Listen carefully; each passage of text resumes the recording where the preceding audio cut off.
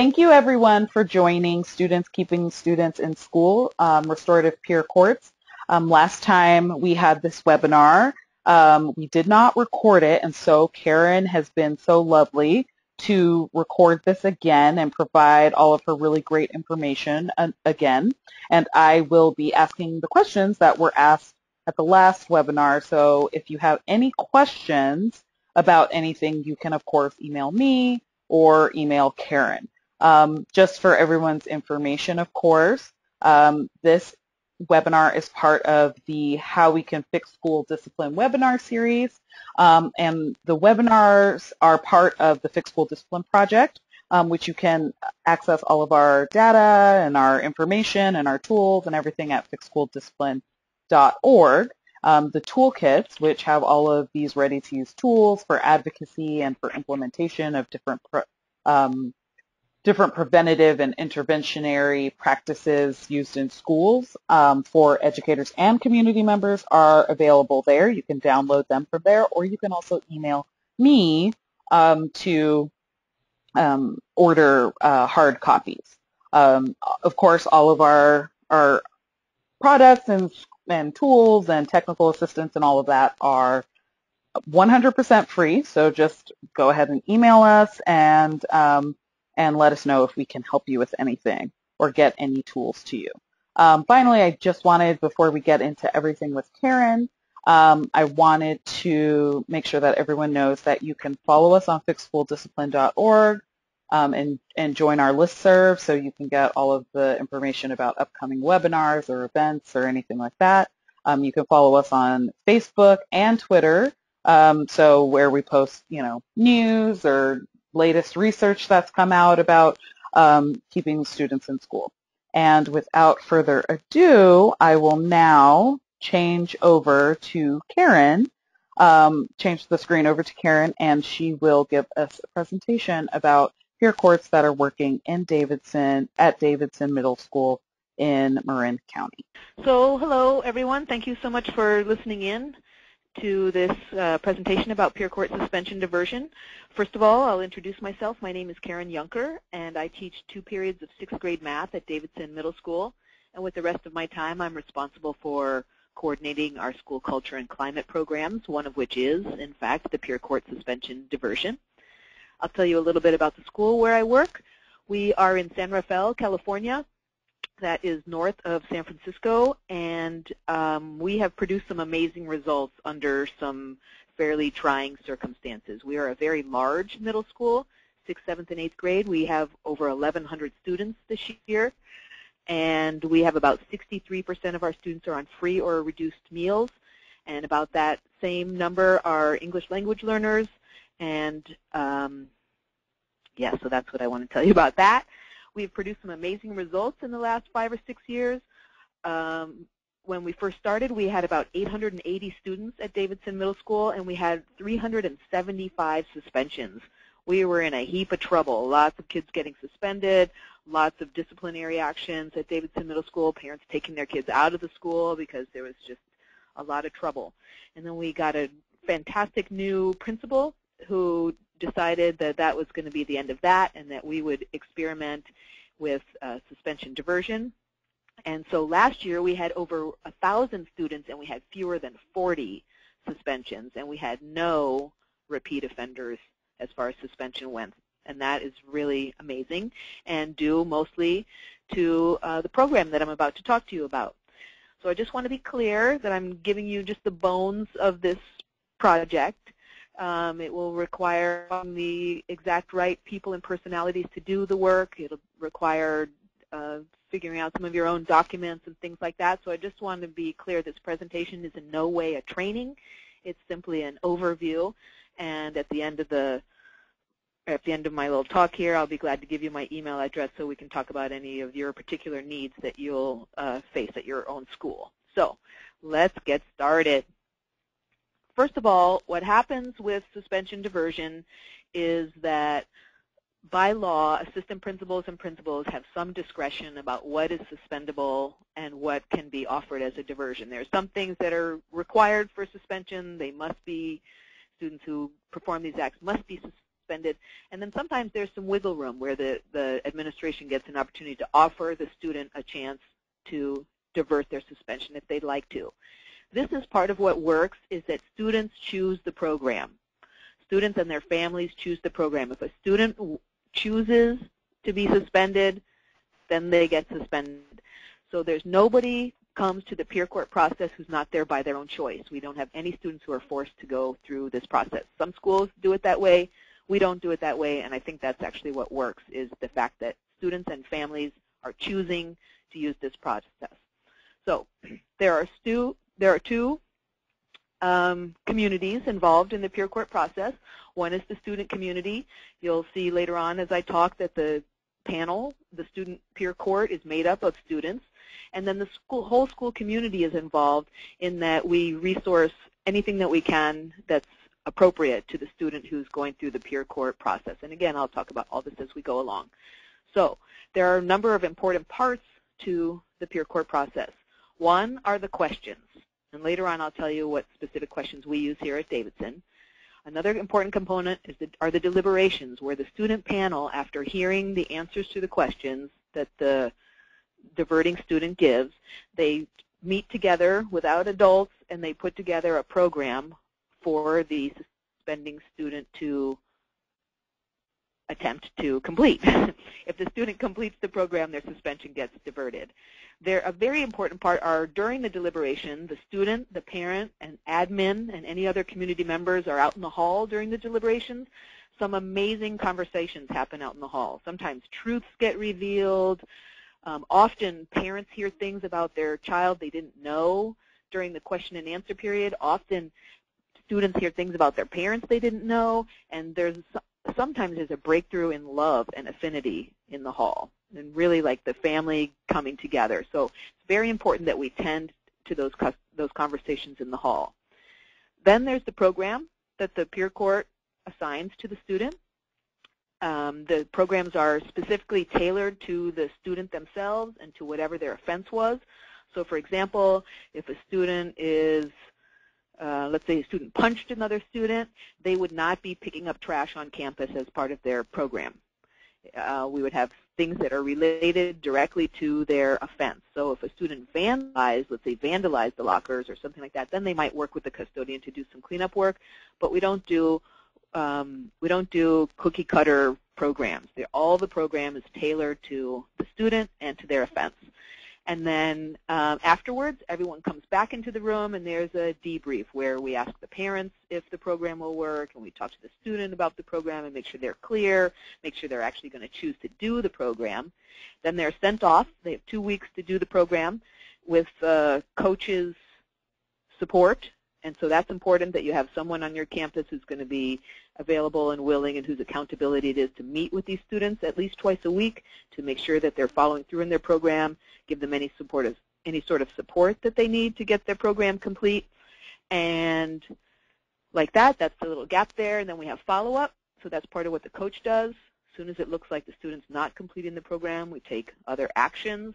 And then there's completion. If the program is completed, then the student gets the suspension taken off of their disciplinary record and put into their counseling record, because basically what we're doing is counseling and offering support and having the student help repair the harm that they've done, restore the relationships that they've broken, and reintegrate themselves back into the school community. So that's just a huge general overview. That's like the 30,000 feet look. And now we'll go and we'll look at each of these little bits by themselves and in more detail. So here we go. Great. Thank you for saying that, because otherwise I feel like I'm talking only to myself. So here we go. There's a lot of work that needs to be done before the court meets, and peer court preparation. So I'll talk to you a little bit about that. One, we have to choose applicants to be on the student panel. These applicants need to be chosen and vetted very carefully. Here at Davidson, I solicit input from teachers about who they think would be good on the peer court, and I ask them that those nominations would represent the demographics here at Davidson. When I first asked teachers to do this, we got all the students and all the students from student council and all the well-behaved students, and that is great. but it's not going to meet the needs of the students who are being suspended. They need to see themselves sitting across from them at the panel. So we choose our applicants very carefully. They must represent the demographics of the school. They must be a good mix of B and C students with a couple of A students on there and like that. And they have to have the kind of personality where they're going to be willing to speak up and take risks. So we have applications that we do, we have interviews that we do, and we have parents sign an agreement about their support towards the student panel as the year goes on. We have an information session with the students that have been invited to apply, so they get really clear about what they're signing up for, what the hours are, what they need to do, that they agree to a code of conduct. So they agree to keep their grades up, they agree to follow the rules, they agree to intervene if it's safe to do so when they see someone being bullied or someone being mean. They agree to intervene when it's safe to do so when they see a conflict. So they make an agreement about all that, and then if they want to, they fill out an application, and we have interviews. So choosing very carefully, having the students be really clear about what they're signing up for, and really clear about their agreements regarding the code of conduct. And I am wondering if you can talk more about how, just why it wasn't working so well when just A students and like the, best students were represented, Sure. Were chosen, and, why Sure. that didn't work that way. So when we first started experimenting, we actually went through and looked. We had so many suspended students. We went through and looked at those students to see which of the students who had previously been suspended might be good to have on the panel. So we started off like that, and that was just too. It was just not diverse enough of a group. Right. So then I solicited teachers for students, and just because of our natural biases and all that, they just sent me all the A students, the student council kids. And then that didn't really work because that wasn't a very diverse group either. So kids who are getting in trouble, part of the point of peer court is that kids who are getting in trouble, whose grades aren't very good, who are only sort of loosely connected with the school community, we want them to look across and see a panel of 6 or 8 students, some of whom are like them, some of whom get C's also. Some of them have been in trouble before. Some of them have been through suspension diversion before. So it's not just a bunch of kids who get A's and have a bunch of family support sitting across from a kid who's in trouble. We want the demographics of the school to be represented, first of all, because it's a community issue and a community solve. So that's part of the reason why we do that. Yeah, that's great. Thanks. Cool. So when everybody's chosen, then we have training and coaching for the student panel. At Davidson currently, I think we have about 20 7th and 8th graders who are trained to sit on panels of 6 or 8. The training involves talking about what are restorative practices, what are the importance of restorative practices, what value do restorative practices have. Part of the training, a huge part of the training, is about confidentiality. We practice confidentiality every time there's a peer court. We have this particular exercise that we do. It teaches kids how to just say, I'm not going to tell you, I have a promise not to tell you, because they go back to classrooms and students ask them, who was the peer court for? What was it about? And so we talk about getting to say, I'm not going to tell you, and what a valuable skill that is in their families, in life, in every way. So we practice that all the time. That's a really big thing in the training and coaching. Right. So the kids get trained, they understand what the questions are and the value of each of the questions, and like that. So that's all before an incident. So then let's suppose a kid does something, it's an offendable suspense, then we choose a panel. I choose a panel very carefully and very on purpose. So I'll look up the rosters for all the classes of the offending student, and I'll take the kids who are in their classes and put them on the panel. It's always good. If I know kids are friends with other ones, I will put them on the panel. But more often than not, even if no panel members are in any of the classes of the offending student, Justice with a capital J will choose the panel, and there will be their mom's best friend's daughter on the panel, or, oh, that kid was my neighbor, or, oh, we sit next to each other on the bus. So it's amazing how justice prevails in choosing the panel. But I do all that I can to make sure it's going to be a great panel, and then I just trust the process. So we choose a panel, 6 or 8 students, and then I voir dire the panel to minimize their bias. So I ask them, I show them a picture. Do you know this student? How do you know this student? You know, how would you rate your relationship with the student? So some kids will take themselves off the panel because they're really close friends with the student, the offending student.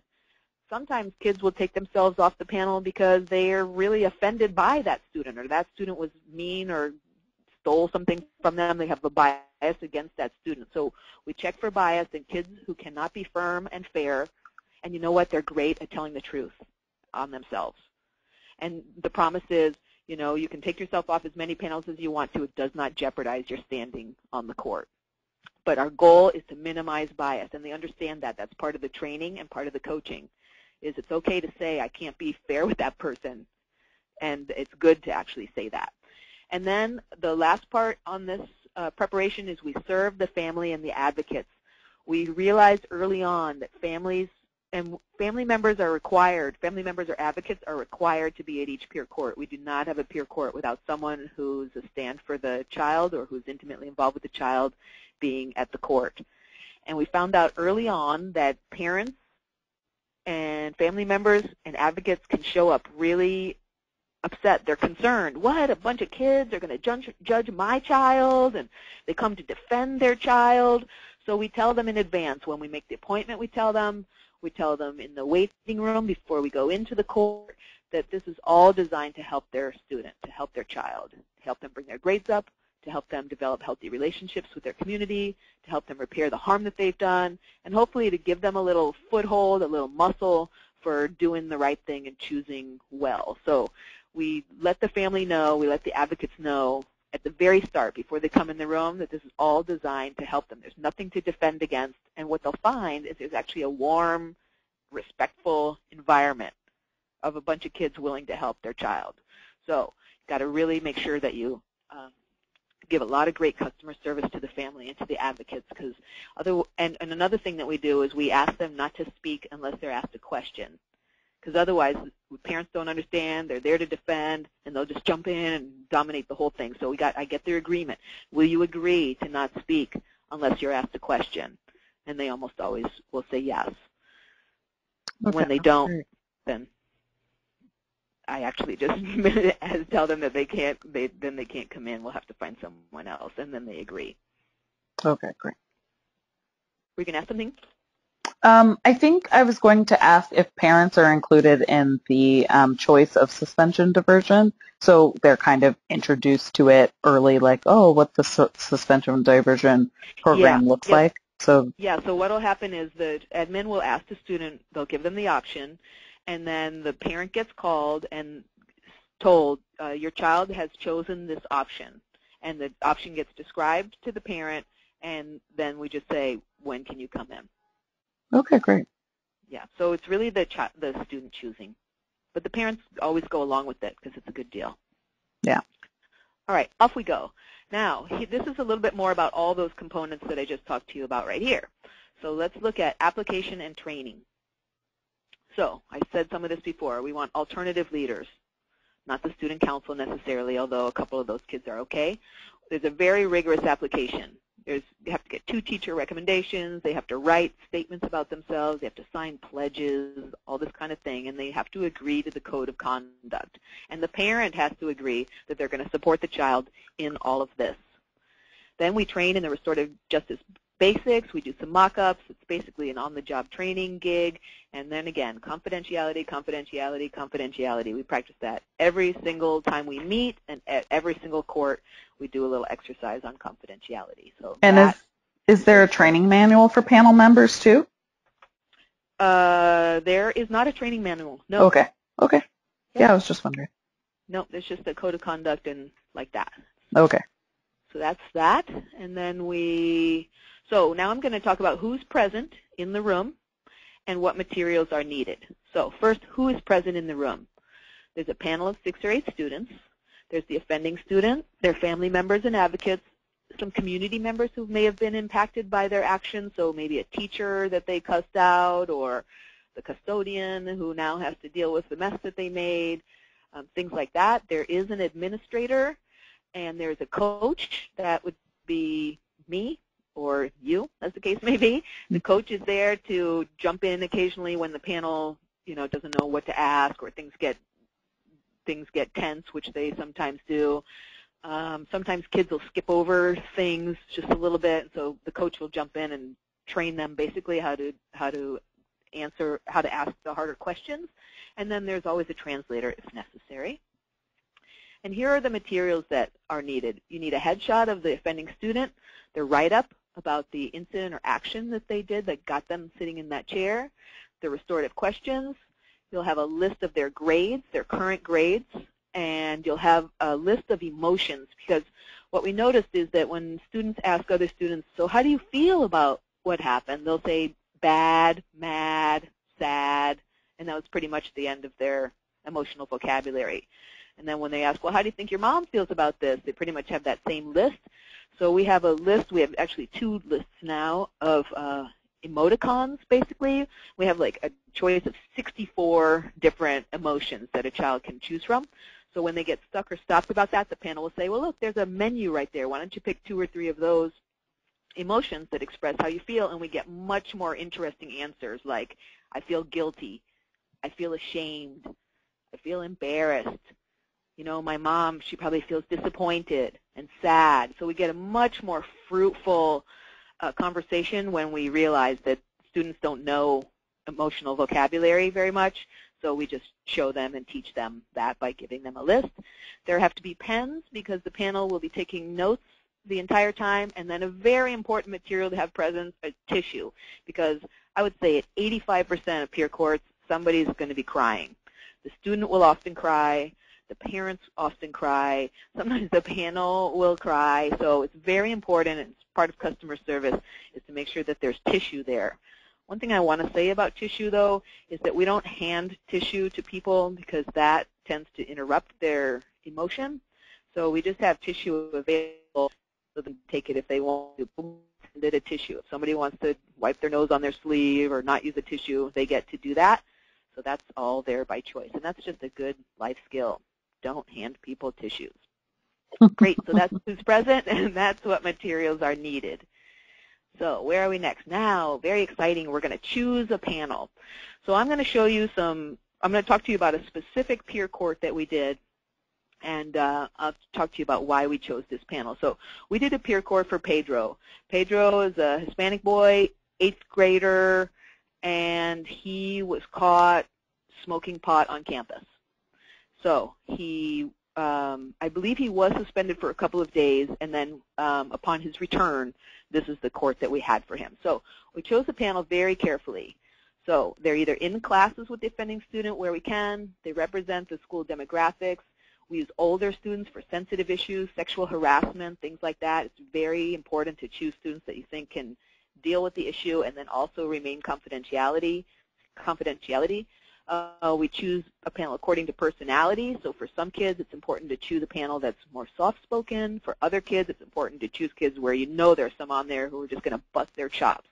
So it's really important to choose carefully. You will choose according to their skills as a panel member, and you want to balance. What we do for trainees at Davidson is we have a little gallery. So I'll leave some space for some. So now we're going to start to train 6th graders in the second half of the year. So there will be a gallery where the kids who are being trained will sit and watch and like that. And usually, like I said before, justice with a capital J will match the panel with the students. So that's really great. So for Pedro's peer court this year, we chose Brian, Marcus, Victoria, Wilbert, Bailey, and Lolly. Now look, aren't they gorgeous, first of all? They're beautiful.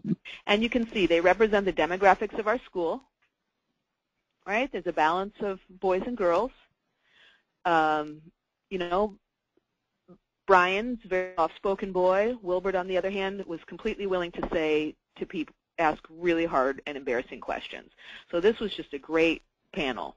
These are some of our superstars here, actually. So you choose the panel very carefully. What's next? Awesome. Then, go ahead. Oh, no. So I have one question about if there's ever offenses that are that involve other people, so maybe something happens and you harm another person, or one student is kind of harassing another student. Is there ever a situation where that person who's received the harm or been harmed by the actions of another student, is that person ever at the panel, or is that dealt with in kind of a different way? Well, first of all, being on the panel, I think, or so at being on the the panel, sorry, at the suspension right. diversion, So not on the panel.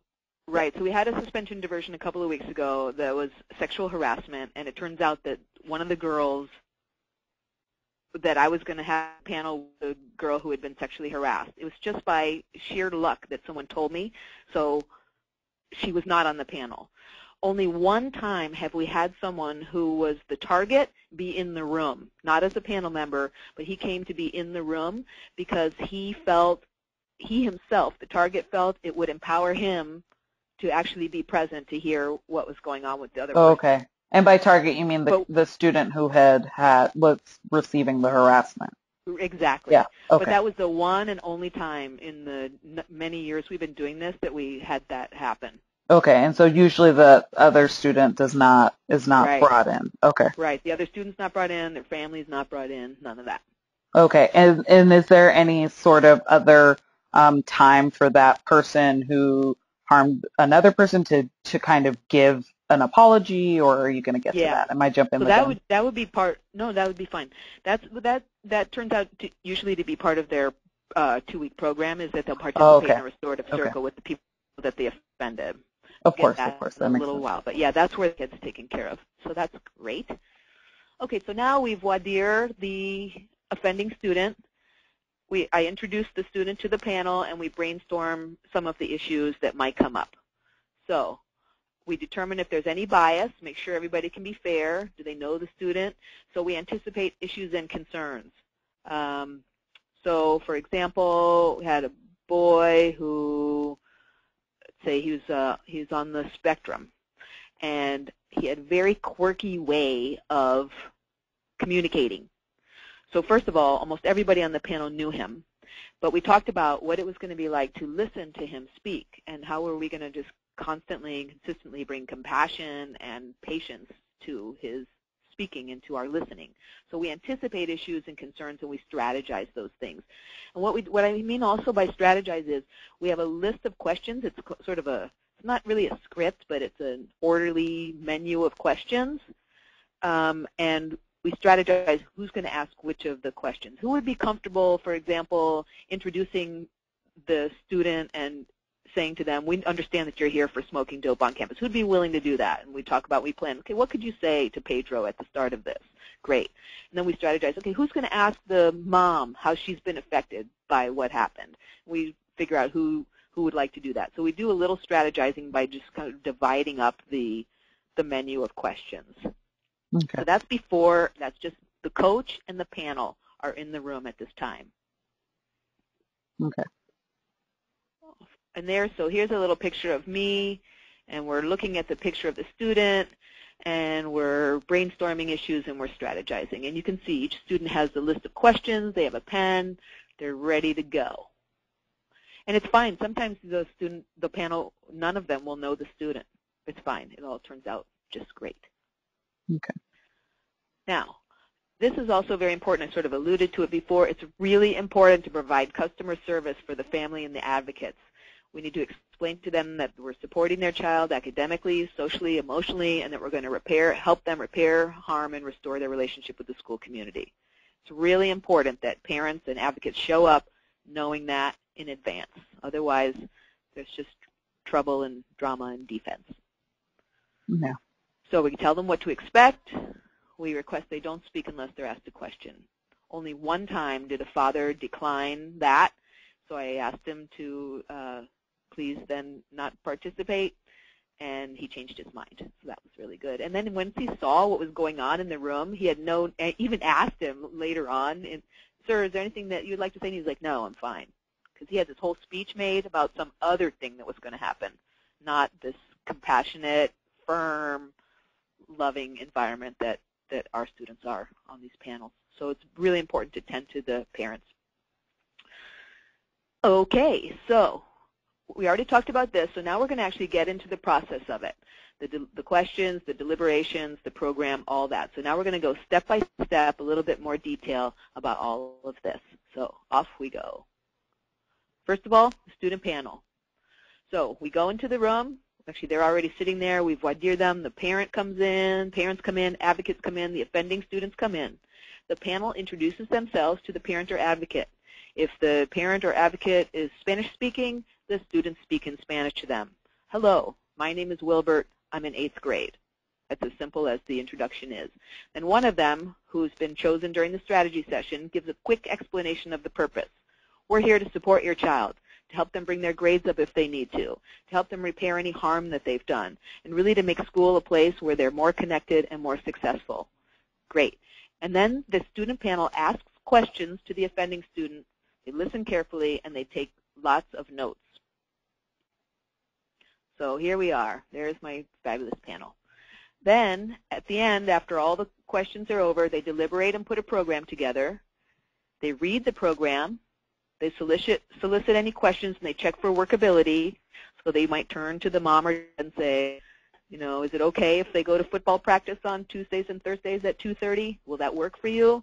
Or is it okay if they stay after school? How will they get home? So all that gets worked out with the parent right there.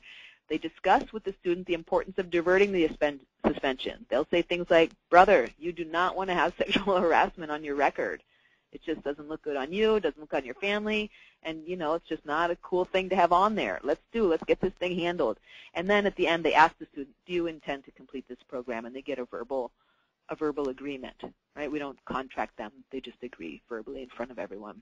Okay. Here so all of this is about peer pressure.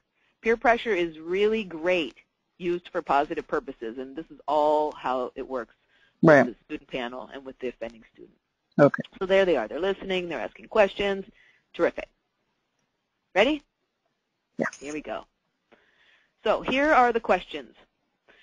These questions are not new. These questions are actually from the International Institute for Restorative Practices.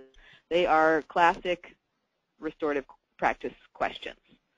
What happened? What were you thinking? What have you thought about since? Who's been affected? How have you been affected? If you had a second chance, what would you do differently? And what do you think needs to happen to make things right? So, what happened? What did you do or say? That's basically what that's about. And then who's been affected? So what will happen is this panel will ask a student, who do you think's been affected? And they'll say, the person they offended. And then they'll say, themselves. And a lot of times they'll say, no one else has been affected. So the panel will say, how about your mom or dad? Do you think they've been affected? Oh, yeah, probably. Well, how do you think they've been affected? And then they'll often ask the student why don't you ask your mom or dad how they've been affected? And that's really where a lot of the tears and a lot of the breakthrough happens. When the student, a lot of them are like, they're hard and they're mad or they're however they are. But when they have to turn, when they have to turn and look right at their parent, a lot of times they can't do it. We have sat in silence for minutes at a time waiting for some tough guy to lift up his head and look at his mother. And that's okay, because part of what happens is the shame response like that shows the student actually knows something's wrong. They know they did something bad, and that's a good thing that they know that, right? So we spend a lot of time on who's been affected, what did you just hear your mom say, how do you feel hearing her say that, things like that. So those are the basic restorative questions, but then we ask questions about the student in particular. How are your grades? And they'll say, oh, my grades are good. Yeah, what does that mean? Oh, I get B's. Well, look, you have a list of your grades right there. Why don't you read them to us? So the student reads their grades. What are your responsibilities after school? Are you in a program? Are you on a team? Do you have chores at home? And they'll ask, what are your hobbies? What do you like to do for fun? And then is there anything else you'd like us to know? And these questions, the whole set from top to bottom, really give the panel a great idea about what's going on with that student. These are not the only questions that get asked. These are the ones that always get asked, but there are lots and lots of other questions that get asked along the way, as you can well imagine, as information comes up, as students lie about what they didn't do. Oh, really? So you just said this, but here on this report it says that. What's up with that? They'll call them on their stuff. So just want to be clear, an infinite number of questions that could be asked. These questions are always asked. Okay, so here is the student. So the questions are there. The student is there by choice. This is the main ingredient at Davidson Middle School. And again, I know schools around here, there are other schools that kids have to go through peer court. There's a whole different mood in those rooms. So I suggest you have your students be there by choice. They answer the questions. The offending student answers questions, listens to other people and reflects back. So listens to what their brother or sister said and then reflects back what they said. They read their grades, and they face their community. This is Pedro. That's Pedro and his assistant principal. And I'll talk a little bit more about her role, but I will just tell you she's there as a mentor or a coach for him. So if he doesn't understand the questions or he needs to sit up or speak louder, she helps him out. Our admin loves this job, this peer court thing, because it gives them a chance to be somebody else besides just a disciplinarian. They really get to be a champion for that student. So here's Pedro. We love this picture because he's got a little, little embarrassment going on. That totally works for us. So here's how we sit. You can see it's a very tiny picture, but there's the panel. There's Pedro and his assistant principal. There's me back there, and there's his father and the translator for the father in the background. And you can see we're doing this in like a storage room that we have, right? It's not luxurious. Sometimes we do them right in my classroom. So like that, any space works. Okay. Okay, and here we are again. And there is Pedro. Nervous the whole time. Very good. So we love that. It's really great because here's what happens too, Sarah, is they'll come in the room and they'll have a little attitude sometimes. A lot of times the boys will be like, oh, I don't care about this. This is lame, da-da-da. And then they walk in and they see kids from their classes or even their friends or kids who are children of their parents' friends, and wow, the whole mood of them changes. They're like, oh, wow. They soften up a lot. They get embarrassed. And the hardness just drops away because they're about to have a conversation with their own peers. And that is so unusual and disarming, and it really is a great thing. So there's that. There's our student. He's in the middle of this fabulous hub of activity. So here we go. Family member or advocates are always present. This is Pedro's father. During the proceedings, he's present listening.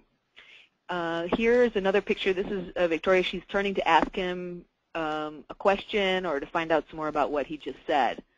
So the family is present during the proceedings.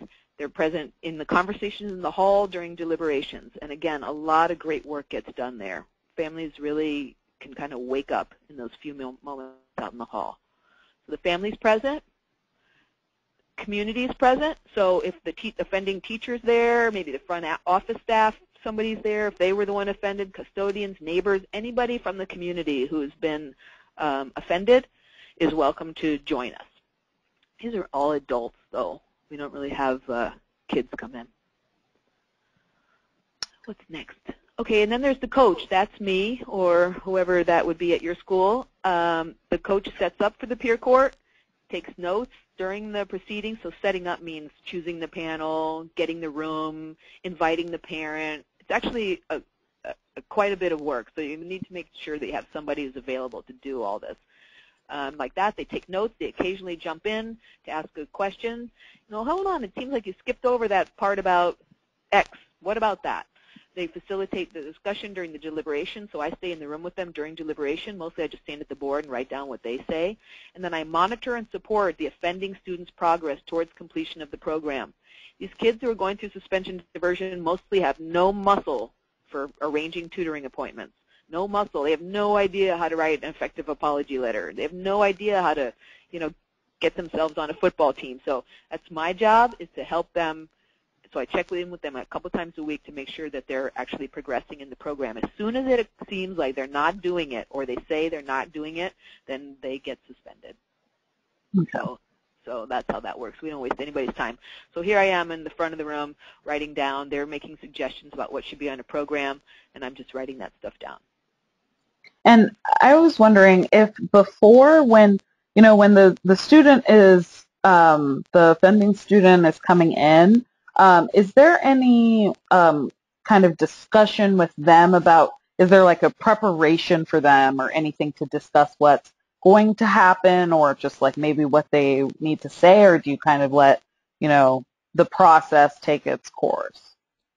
So it really depends on the offending student. They'll always be told what's going to happen. You're going to walk in, there's going to be a panel of your peers in there, they're going to ask you questions about what happened, and their job is to really help you get all this sorted out so that you can repair the harm that you did, so you can stay in school, and so you can get this thing taken off your record. So some kids just get that basic of an intro. Other kids, I'll bring them in and we'll go over the questions in advance. I don't have them write their answers, but I'll show them the list and I'll ask them, what would you say to this? And what would you say to that? So I just familiarize them with the questions. Okay, great. Yeah, and that's sort of on a case-by-case basis that we do that. Okay. Okay, so the panel's there, the offending student's there, the offending student's family or advocates are there, the coach is there, and an administrator is there. The administrator offers the diversion and makes the referral to the peer court. They attend the court as the student's coach, and they complete all the official records. So here is Pedro's assistant principal. She looks like she's trying to clarify something for him. So she's just talking to him. She's there on his team and there to help him out. So again, administrators love this deal because they really get to be with people in a way that makes a difference for them. So all the questions get answered, everything gets done. Now we're going to deliberate and put the program together. So the panel offers the student a contract. Here are some of the things that go on a student contract. And again, like I said before, it's pretty much tailored to the offense and to the offending students. So a student might get tutoring if their grades are low, or they might tutor someone else if their grades are high. They'll participate in restorative circles. They might have to sign up for an after-school program or join a team. They might do community service. They might participate in counseling. They might have to write and do classroom presentations. When we had a bunch of kids smoking hookah pens in class, we had a number of them write and do classroom presentations about the dangers of hookah pens. Mm-hmm. The panel themselves, 7th and 8th graders, send 7th and 8th graders to go get drug and alcohol testing or counseling. Right? They're not fooling around. This is really like you've got to get this stuff done. Maybe they might have to plan an hour of family time a week or do daily chores. And we had one kid who was particularly mean to people, and one of the panel members, I just think you should learn to say 3 nice things a day. So they assigned him a schedule of saying 3 nice things a day, and it actually made a really big difference for him.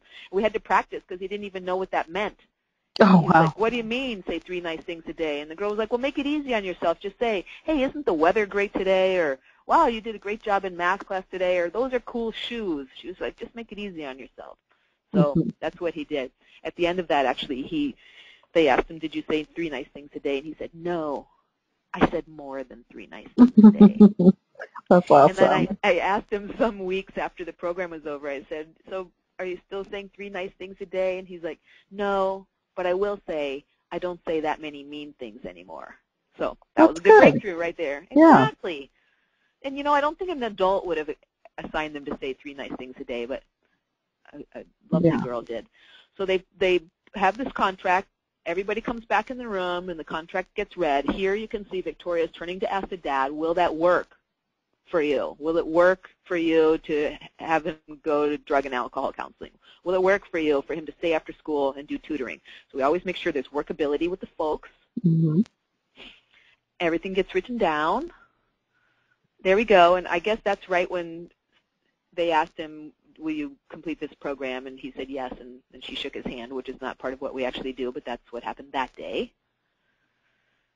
Okay, so then what happens here is, so he's on this contract, all this kind of stuff. So what happens is this sets in motion all sorts of ways for Pedro to actually increase his connection and his relationship with the school community. Suddenly, he's in touch with students who volunteer.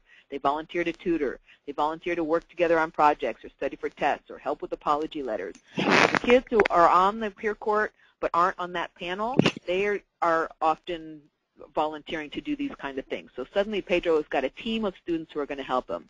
He's connected now with after-school activities or sports. So he probably had to stay after school and do some tutoring. We've had kids join football teams and join book clubs. And not, if a kid didn't like to read, they don't have to join a book club, right? So it's really like, what do you like to do? Oh, I like art. How about taking an art class? Great, I'll do it. right? So we really want it to be something that makes the student, that develops their natural interests. If a student is already on a baseball team, we don't take them off, right? So that's why they ask them, what are your responsibilities after school? What do you do after school? Because if they're on a team, we want them to stay on that team. So we want to build the program around the student's availability. If they're doing good things, we want to encourage them to continue to do that. We have counseling and community programs. Kids have gone for counseling for sexual harassment, for drug and alcohol use, for making good decisions, peer pressure, anger management, all kinds of stuff. Counseling and community programs are suddenly in motion for that student. And teachers and adult volunteers also volunteer to tutor, read work, and help presentations. We have a teacher here on campus who just volunteers. She doesn't volunteer, I'm sorry. She's paid to do all of the tutoring for the suspension diversion program. So that's what she does, and that's a great asset. Okay, so here we go. So here's the student in the middle, and now all these opportunities for connection are built in to the peer court contract.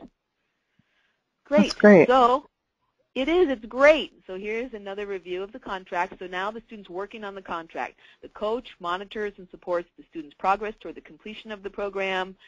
The student panel, at the end of the 2 weeks, looks over all the student's documents, asks some clarifying questions. For example, like, why did you miss tutoring last Tuesday? How are you going to make that up?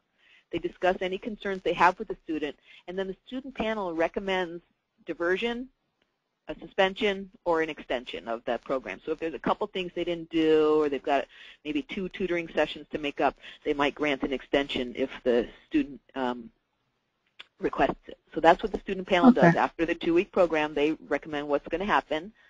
Oh, I guess I thought they were so cute I put them on there. Oh, no, this is what it was. You don't have to call, I didn't call the whole panel back. So I just had these 3 students read over the documents and do like that. So it's not that we have to call back the whole panel or the same panel.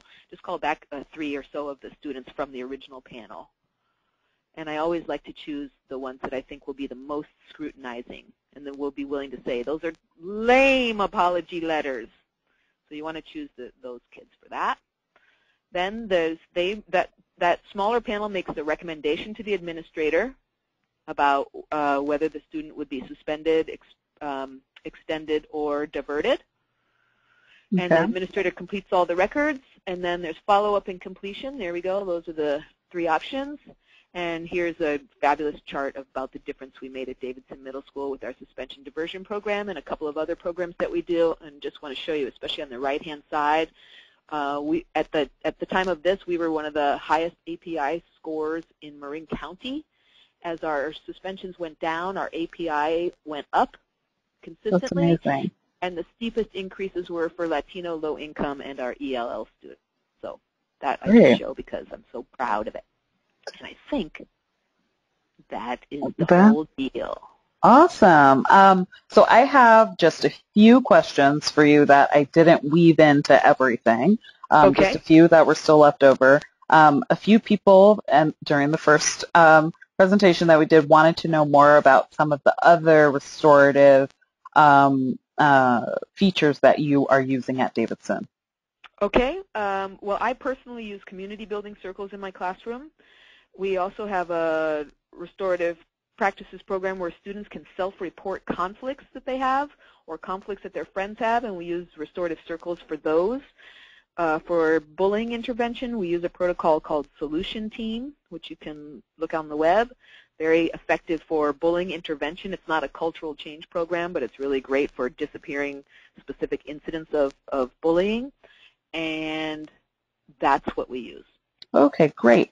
And then someone had a question along restorative lines about whether if there's ever a point, and this might just be an easy logical question, but like if there's ever a point where you use, instead of suspension diversion, you use a harm or conflict circle. And so would you be using harm or conflict circles when something is not rising to a suspension, but there are some That's right. conflicts? That's part of the reason why our suspensions are down, is because we are de-escalating conflicts before they become problems. That's amazing. That's great. Yeah, so that's what we do. Also, I just realized I didn't follow up on something, so I just want to say about Pedro. As a result of his suspension diversion program, he completed a drug and alcohol program. Oh, He great. didn't miss a single other day of school. He was a chronic truant. He didn't miss any more school. I think it was 6 weeks to the end of school, so he missed no more school. His attendance was perfect after that. That's And great. also, he had failing grades. He was in danger of being retained. And because of the tutoring and all of that stuff, he brought his grades up enough that he was actually able to graduate from Davidson Middle School.